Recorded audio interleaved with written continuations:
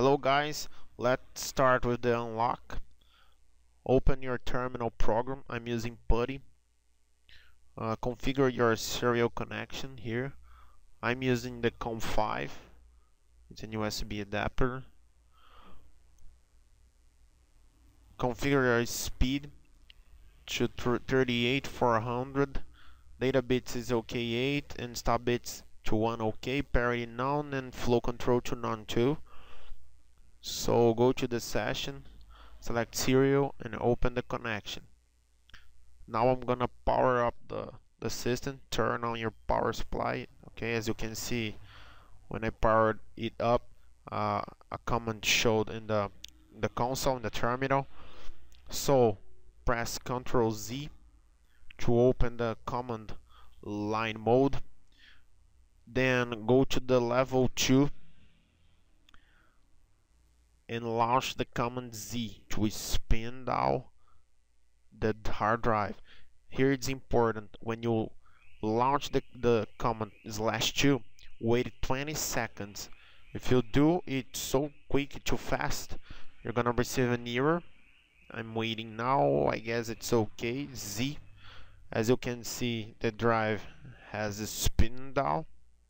Now remove the plastic that was blocking the contacts in the board. I'm doing that now here, without turn off the drive, with the system on.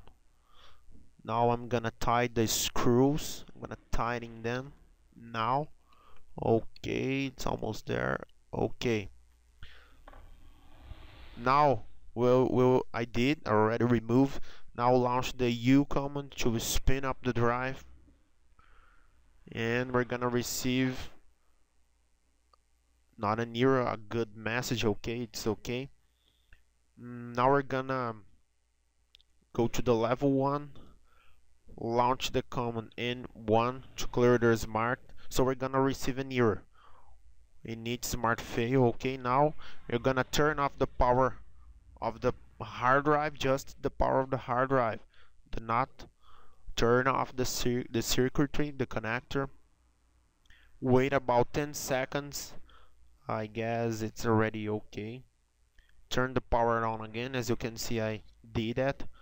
Ctrl Z again, and in this level launch the follow in command M0, 0. Oops, no.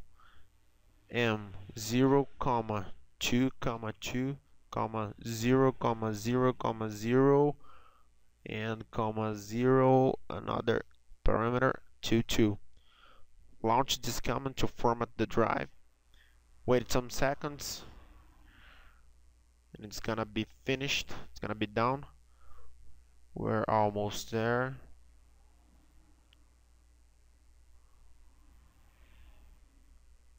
Okay, it's done. Now we return to the level 1 and then release N1 again. Now we successfully finished the unlock. It's done, guys. Now it's just use the drive, as you can see. Bye guys.